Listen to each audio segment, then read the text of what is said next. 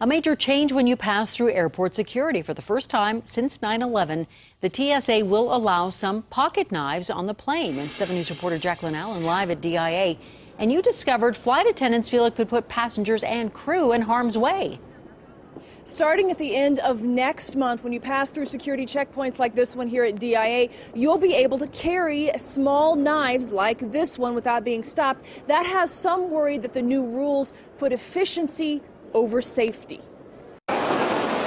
Passing through DIA security is about to get easier. No longer will TSA confiscate piles and piles of pocket knives. What you're seeing is a maturity of the aviation security system. Metro State Aviation professor Jeff Price says the change has been in the works for a while, but sequestration and the threat of long lines soon sped up the process. If we want to move the lines faster, let's reduce the amount of tiny little objects we're looking for and start looking for the larger real threat items. Here's the new rule. Some small knives will be allowed if the blade is less than 2.3 inches long and a ½ inch wide. Not allowed larger fixed blade or molded grip knives. These new rules also allow sporting equipment, for example, up to 2 golf clubs and novelty bats. But box cutters are still banned, experts say, because of the psychological connection to 9/11. It is a step backwards from the advances that we have made since 9/11. Ken Kyle, head of the local United Flight Attendants Union, says there's more than a psychological connection.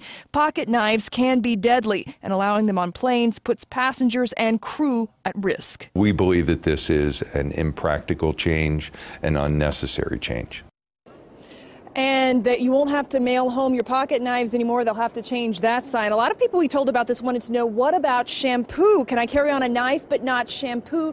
Well, we asked about that. Experts tell me that's a bomb threat, not a hijacking threat. But with new screening technology that can actually detect specific explosive liquids, it's likely we will see those rules change as well in the not so distant future. Reporting live at DIA, Jaclyn Allen, 7 News.